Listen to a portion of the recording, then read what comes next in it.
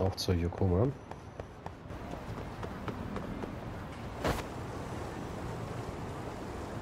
Hier kommt er. Auch Punkte.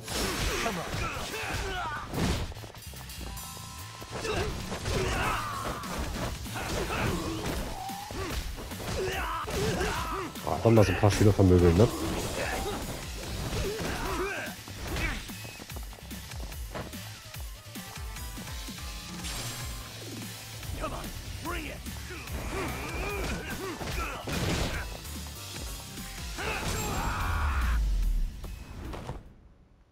Really, guys?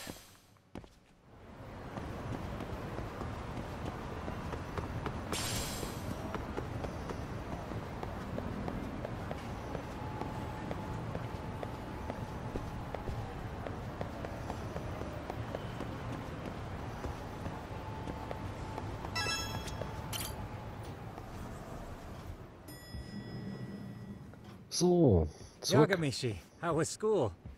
Kaito-san wasn't happy about you going solo, you know. He'll live. He can cry about it to Sugiura. So he does.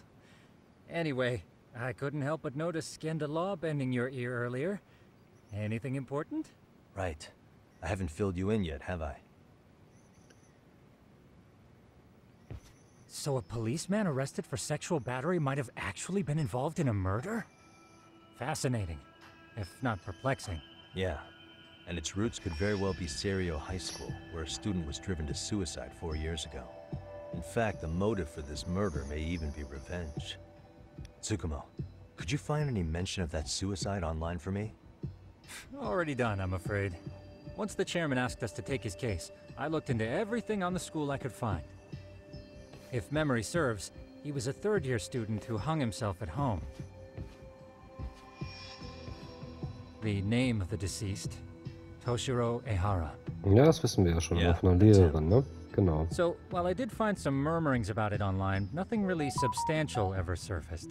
He didn't leave a suicide note or a will, and investigators never found anything salient. So I was right before.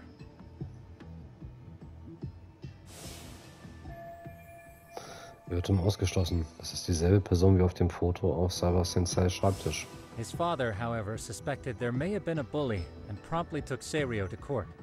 But without enough evidence to back it up, the system more or less spit him out. Even so, the lawsuit dragged on until this year. But that level of news hardly makes a ripple online. Yeah, I doubt it would. And that's all the intel I've dug up regarding the case. Huh? What's that sound? I'm testing a system I've been tinkering with. Thought I'd fixed this bug already. A system for what? Well, it predicts the occurrence of crimes. It predicts Oh, crime? Minority Report, No ne? Auch ein geiler Film mit Tom Cruise. Perhaps that was a bit of hyperbole, but it does come pretty close. Essentially, this system is designed to monitor Ich glaube, die and detect USA haben noch danger irgendwie auch so ein zones System, within a wo sie irgendwie specific ungefähr area. voraussagen können, in The city itself, welcher to be Straße das exact. ist. That Das still haben wir sounds gezeigt pretty und das ist, amazing. glaube ich, gar nicht so If you say abwegig so. aufgrund der I basically Verbrechensrate. cobbled it together out of Ist ja nur die Frage, ob man mit pre-existing solchen tech. Systemen halt generell Yagami, dafür sorgt, dass do die, you remember when I die used Quoten my höher chatter werden, ne? search program for you not Also so wenn ich long gezielt ago? nach etwas suche. Oh yeah, that was a real trip. Pretty much hacked chatter to see an entire social network at a glance. Yep, and this system I've developed is a souped-up version of that.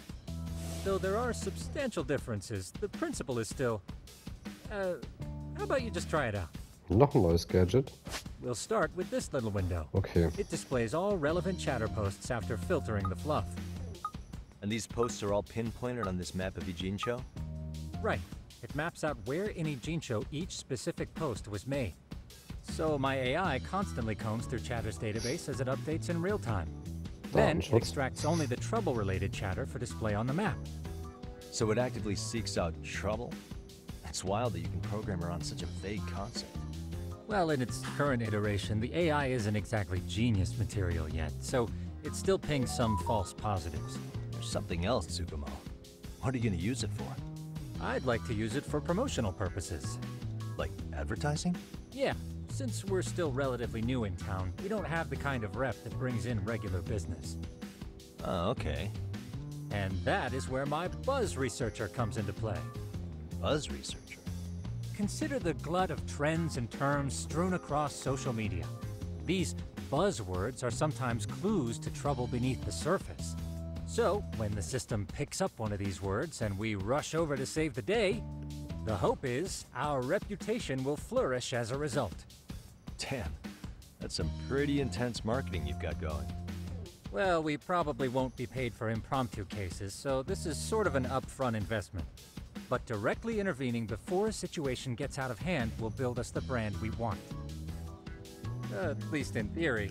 I'm not sure how it'll all pan out yet. Well, I think you've got something there, Tsukumo. Mind if I give it a shot? I thought you'd never ask. Though the system's got a long way to go by my standards. But with you as a tester, I know I'll get strong enough feedback to have this baby running in top form. So you wanted me as your guinea pig all along. You sure cracked that case quick. Anywho, let me get this app booted up on your phone. May I do the honors? Go right ahead. And that should do it. Here you are. Okay, Ja, danke schön. let's see here. This is just a big mess. How am I supposed to know where to go? This is indeed too much noise. In fact, this is entropy in motion. This won't do it all. To solve this, we narrow down the keywords. In other words, simplify our search? Yeah, by manually filtering keywords, we can decrease false positives, thereby locating the right spot more accurately. Well, how do we do that? Does the AI do it for us? No, not entirely. What the AI does is pick up on any keywords it deems important. Emphasis here on the word any. Meaning it'll turn out duds every now and again. Yeah, that's still pretty busy. And therein lies the predicament. To narrow these results down any further, we must depend on instincts, experience, and even inspiration. So you're saying human intuition? Precisely. Even in this day and age, human intuition will trump AI every time. That is, until we all become cyborgs. But that's getting ahead of myself. As it stands, Yagami-shi, you've got the best intuition out of all of us. Well, let's just start with a post that smells like trouble.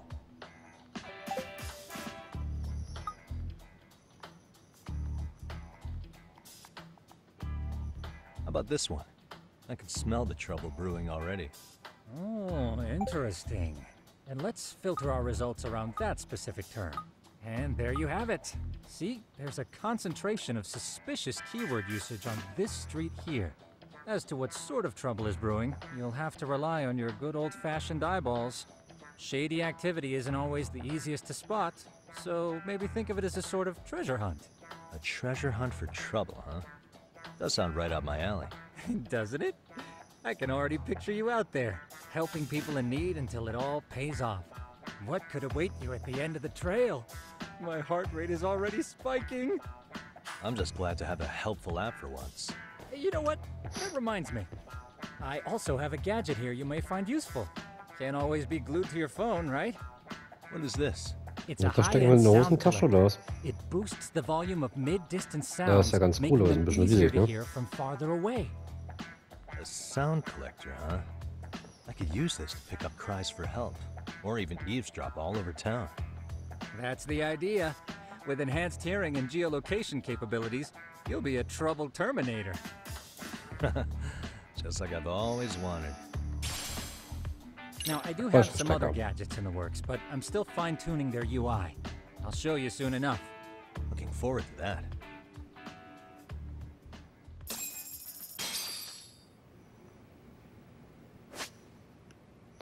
So, Wertsachen sind wichtig, um in der Story oder in bestimmten Einrichtungen voranzukommen. Du findest deine Wertsachen über dein Smartphone in der Kategorie Gegenstände. Im Gegensatz zu anderen Gegenständen kannst du Wertsachen nicht verkaufen oder wegwerfen.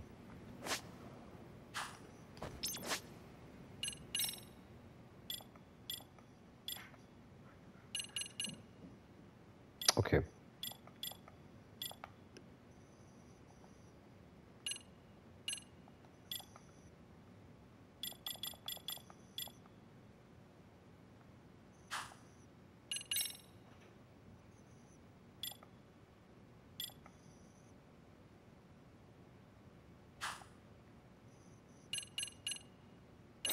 Schlagwortsuche.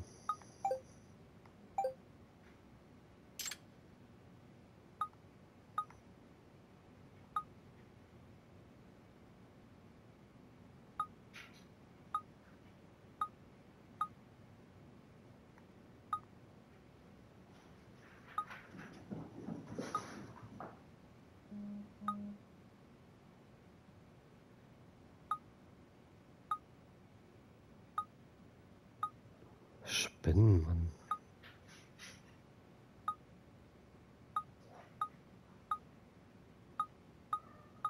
So, war das jetzt hier? Gerade eben hier. Wir haben gerade auch gesagt, hier. Da gehen wir hin. Okay. Und dann gehen wir erstmal raus hier.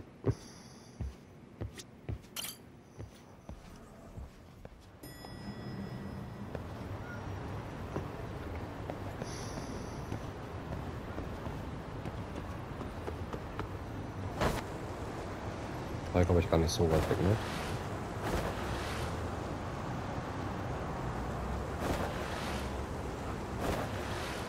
So, Münzen einsammeln hier. Schon gut.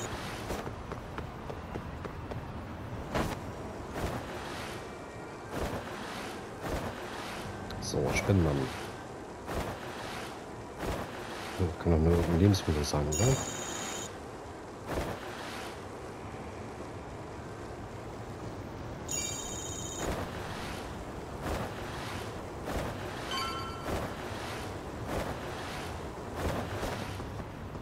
Setze Gadgets ein, um einen Spinnenmann zu finden.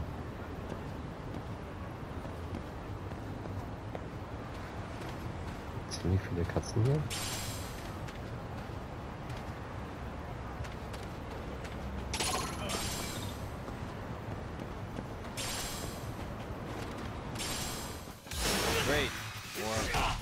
Ui.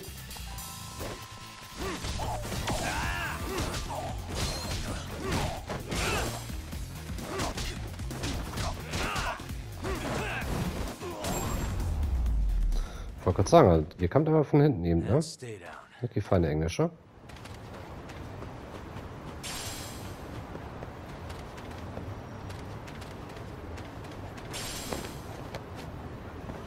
Ja, genau rüber hier.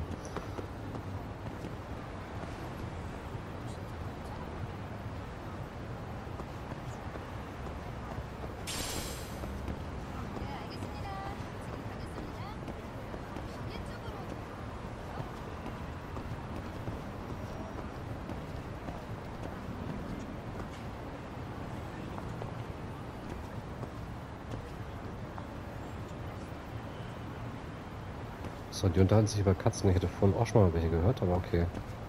So, ich will jetzt erstmal einen komischen Spinnenmann.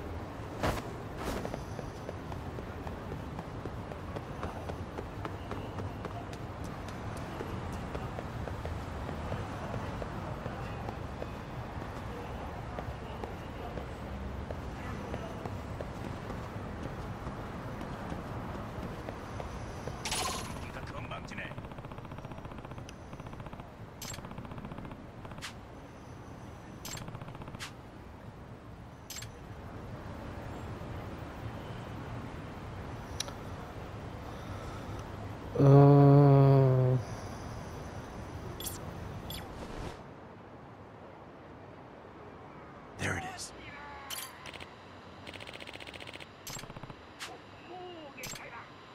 Was? Was ist denn das? Oh! Ist das ein Mensch? Ja, es ist ein Mensch. Und der braucht Hilfe, der ist sonst gleich tot. Muss ihm sofort helfen. Der fallende Mann. Nebenfall. Okay. Was machen wir jetzt? Hochklettern? Hätten wir mal unsere Skills hier in die, sag mal schnell. In den Grip investiert, meine ich. Das wäre vielleicht ein bisschen cooler gewesen, ne?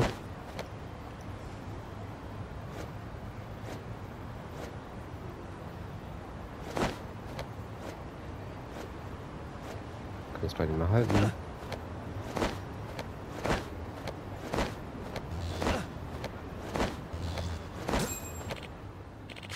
Excuse me. Gerade nochmal so. Alles in Ordnung? Ja, offensichtlich wohl nicht. Warum bist du hier? Na, ich habe dich von unten gesehen. Ich will dir helfen. Ich bin gerettet. Wie konnte ich nur abrutschen? Wow, vielen Dank. Komm schon. Was soll der Aufruhr? Aha. Please. Was ist denn hier los? Hm? Wohnen Sie hier? Eigentlich kann man da, glaube ich, 1 und 1 hier zusammenzählen, oder? Hören Sie, konnten Sie Hilfe rufen? Sagen Sie nicht, Sie sind der Spielmann? Huch, sind jetzt zu zweit? Oh nein, ich rutsche ab. Da draußen ist es ein bisschen gefährlich. Dürften wir vielleicht reinkommen? Oh, ja, natürlich. Ich dachte zuerst, dass er quasi Liebhaber wäre und dann quasi da rausgeklettert ist, aber okay.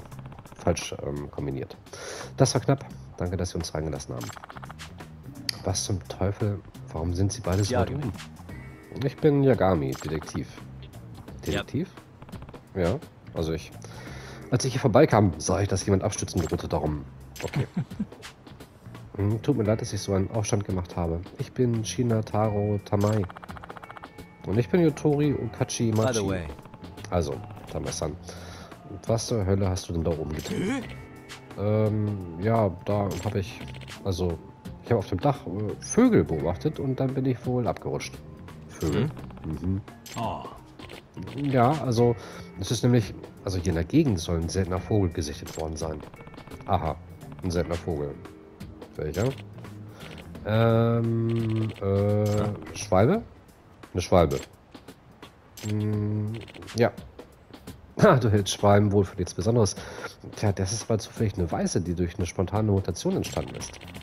Das hat jemand in den sozialen Medien erwähnt. Darum bin ich gleich hergekommen. Der Spinnenmann beobachtet Vögel. Hier stimmt doch fast nicht.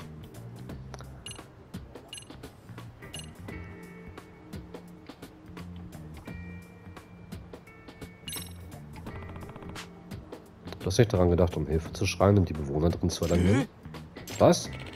Tja, das hätte ich wohl machen können. Da bin ich gar nicht drauf gekommen. Verdächtig ist gar kein Ausdruck.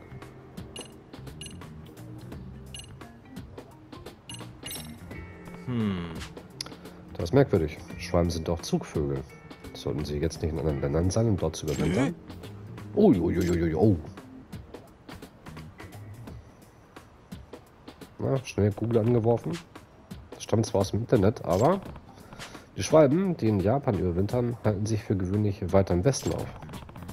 Hier in der Kanto-Region dürfen sie ziemlich selten sein. Ja, eben. Sie sind hier selten, darum wollte ich sie ja sehen. Okay. Ich verstehe. Wohnst hier in diesem Wohnblock? Ist nicht so, oder? Du hast gerade erst gesagt, der Vogel wäre in den sozialen Medien erwähnt worden. Und darum wärst du hierher gelaufen. Sehr eindrucksvoller Detektiv, ein ganz schlauer. Das Apartment wird automatisch abgeschlossen. Wie bist du da also rangekommen? Ja, das... Und die Tür zum Dach ist meist aufgeschlossen. Abgeschlossen. Im Dach hast du es geschafft, da hoch zu gelangen? Ja, weil Gründe und so. Ich bin genauso vorgegangen wie du, Herr Detektiv. Ich bin die Wand hochgeklettert. Du bist hochgeklettert. Bloß um ein bisschen Vögel zu beobachten. Genau, ich mag Vögel eben. Und der Spinnenmann, von dem alle Welt redet, bist du das?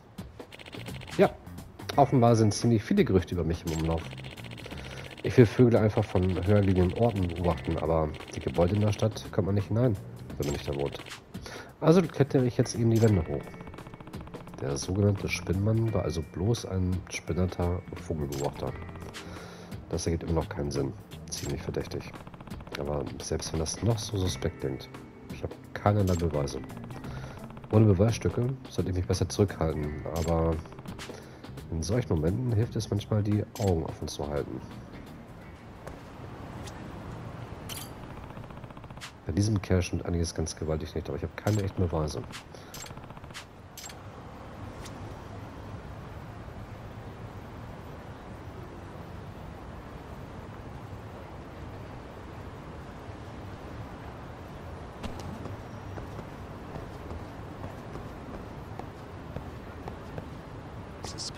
Was ist das denn?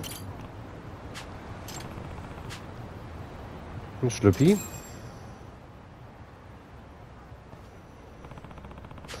Kann ich dich mal was fragen? Ist noch was? Was hast du denn da in deiner hinteren Tasche?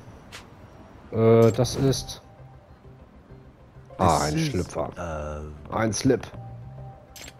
Ein Unterhöschen. Igitt. Diese...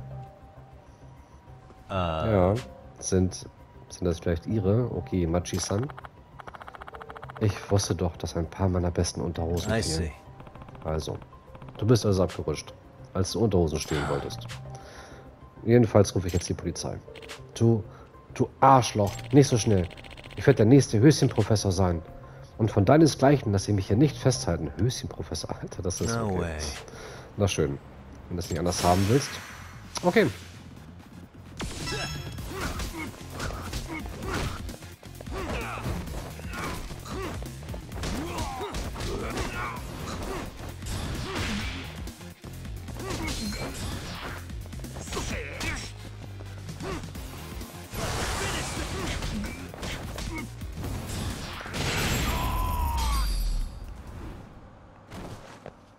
Ja, den haben wir nochmal weggehauen, ne? Den Höschenprofessor hier. Spacko. Tja, voll abgeschlossen. Verdammt. Wollte doch der nächste Höschenprofessor werden. Ich weiß alles über den Höschenprofessor. Den habe ich selbst erwischt. Was? Du hast ihn erledigt?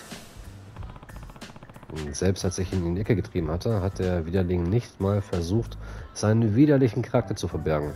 War sogar noch stolz drauf. Hat die verdammten Höschen sogar vor meiner Nase rumgeschwenkt und gefragt, ob ich mit ihm in die Welt des Höschenduftes eindringen wollte. Er war tapfer bis zum Ende. Ehrlich, im Vergleich zum Höschenprofessor bist du bloß ein armseliges Würstchen. Dem kannst du nicht das Wasser reichen. Na los, gehen wir. Höschenprofessor. Alter Schwede. Verzeihung, vielen Dank, dass Sie diesen Höschentyp erwischt haben. Ah, helft gerne. Sie sagten, Sie wären ein Detektiv, richtig? Ja. Normalerweise arbeite ich rund um Kamurocho, aber in letzter Zeit habe ich auch in Jinshu Arbeit genommen. Ich arbeite gerade von einem Detektivbüro aus, das Yokohama 99 heißt. Können sich jederzeit an mich wenden, wenn Sie hier in Schwierigkeiten geraten. Okay? Sie ziehen also rum und helfen den Leuten, machen dabei gleich noch Werbung für Ihr Geschäft. Clever. Alles klar. Tja, wenn mal wieder jemand Hilfe braucht, schicke ich ihn gleich zu Ihnen. Okay. Okay. Weiterer Fall fürs Erst abgeschlossen. Und dann noch ein weiterer Fall mit einem Höschendieb. Check.